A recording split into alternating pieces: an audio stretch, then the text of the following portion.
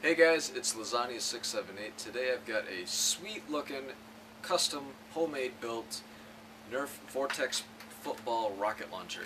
That is a mouthful, but here it is. Painted in a weathered tan green look. It's got the barrel down here, a flip up sight like so.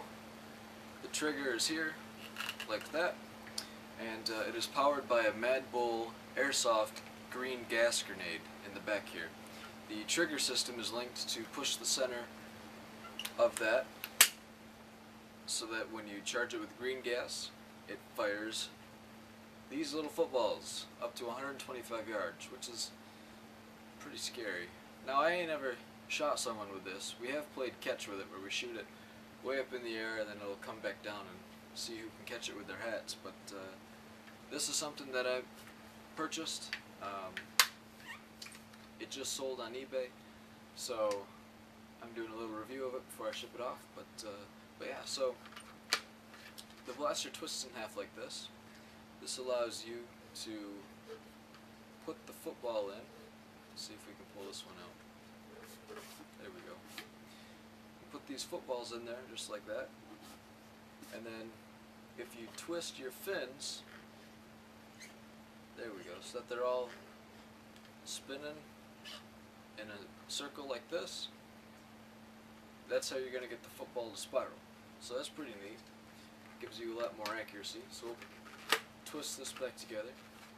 Now after we've loaded the football in there, I'm going to set it on the ground like this. You can't see it. We're going to take some green gas right here. When you buy green gas for this, get the ones with the longer nozzles on it. They're I'll send you a link on the eBay page, but the green gas bottles with the longer nozzle allows you to get the can in here and load the gas. So there's a little port we'll just push down. Now it's kind of leaky because I've got a green gas can with the shorter nozzles on it, but with the longer nozzles you'll be able to get right in there and press down so that there is no gas. Now charge it for about 4 or 5 seconds, and then you'll be ready to fire. I'll charge a little bit more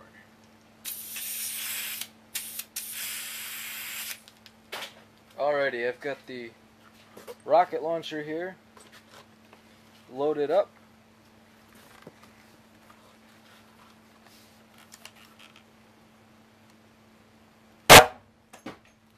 Stay tuned for more commissions and mods and reviews.